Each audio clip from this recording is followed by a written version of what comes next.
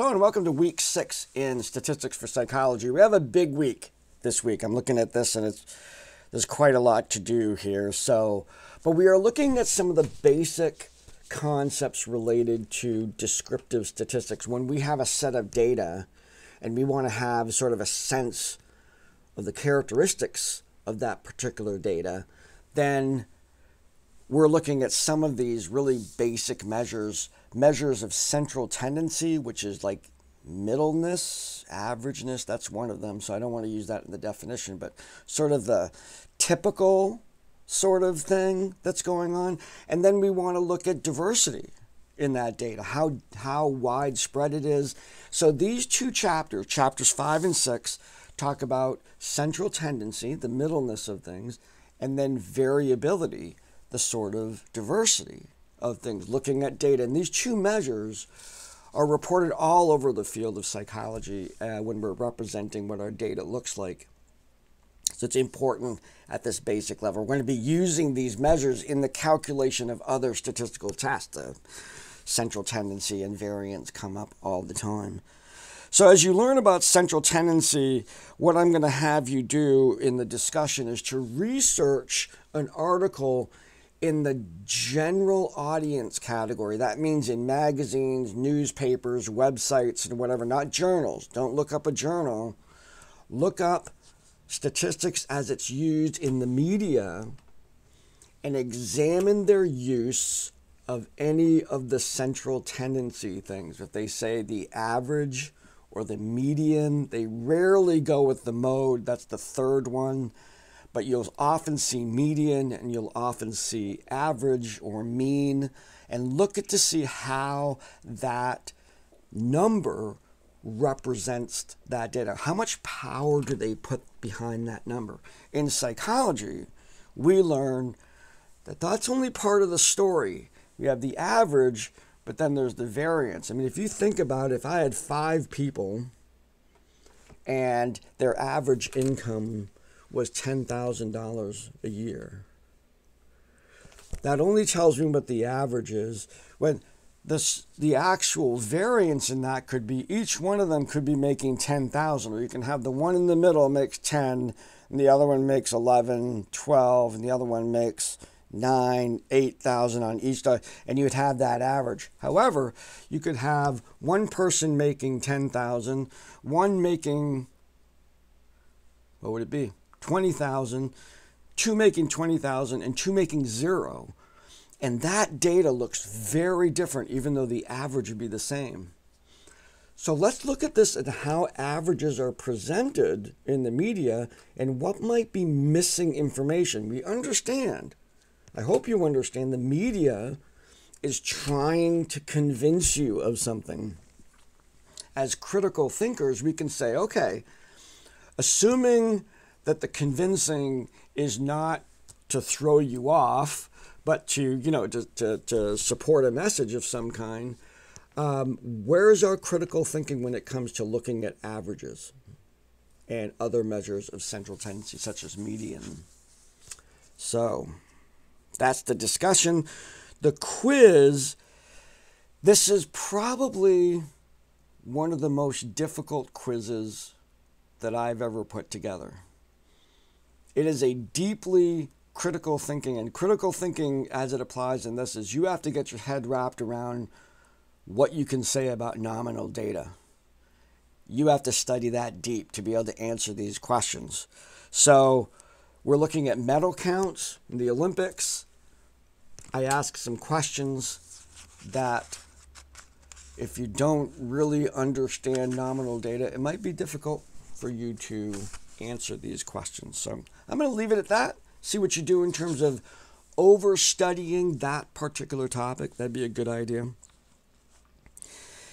In the assignment, I'm actually giving you the experience of looking at a huge database of numbers and to exemplify how statistical software such as Excel renders that easy to work with. Doesn't really matter how many individual data points there are.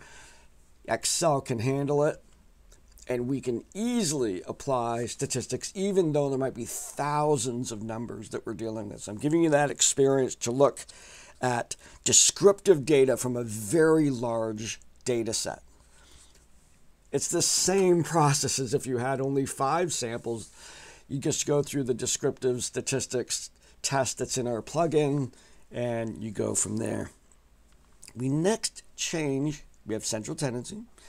Now we have variance. Now understand, when you do the descriptive statistics in our plugin, it includes all the measures of central tendency and variance are in that same result. That little table that it pulls out actually gives you the results for both of this chapter.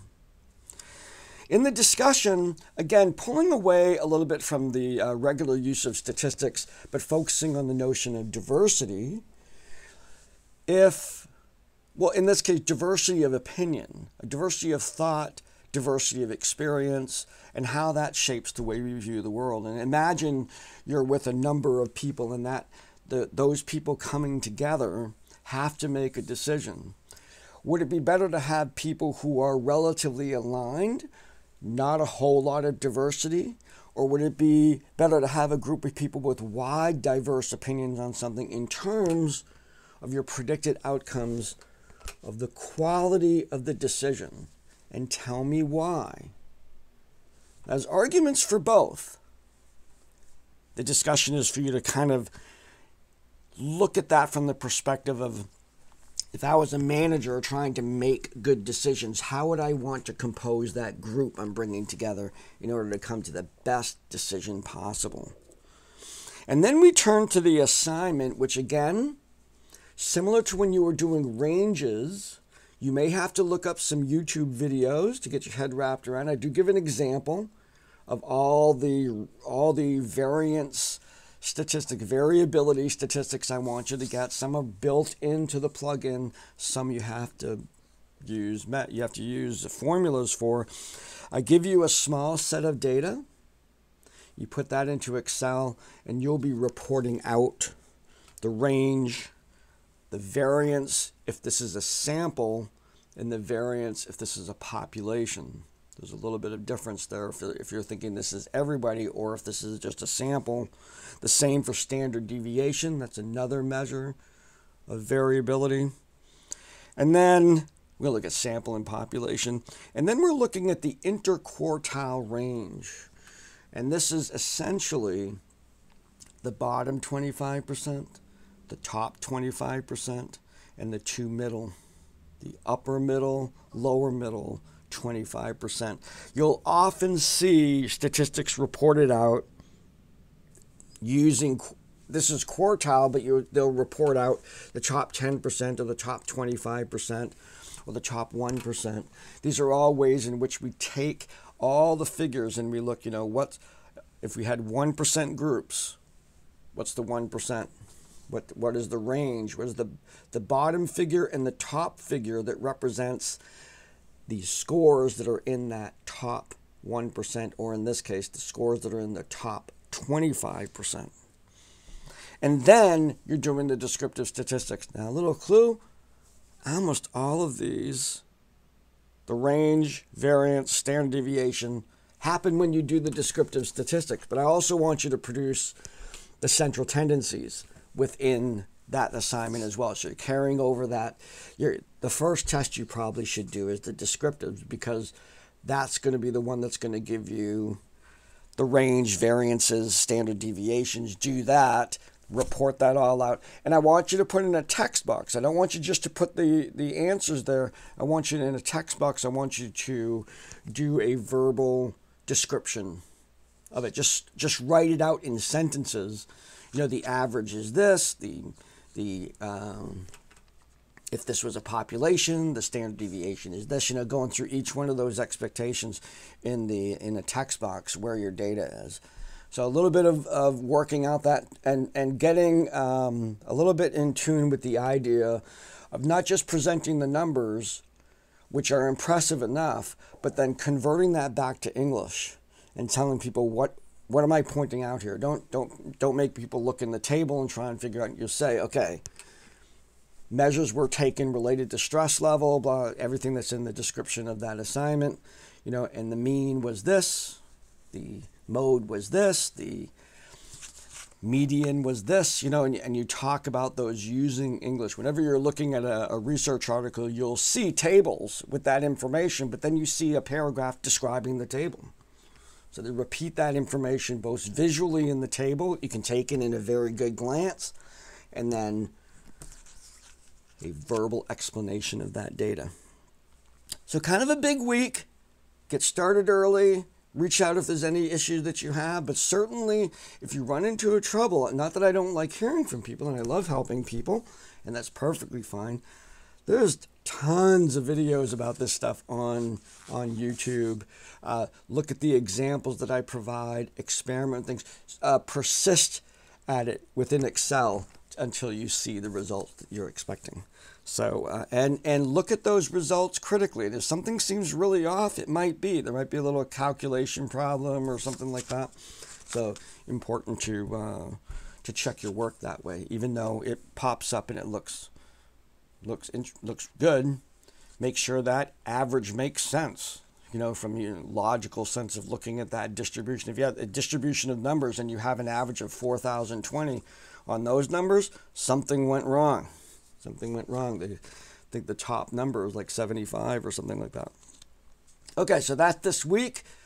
Lots of things to do. You're all doing really well. Things are going, I'm really, really happy with what's going on. And here we are in week 6. And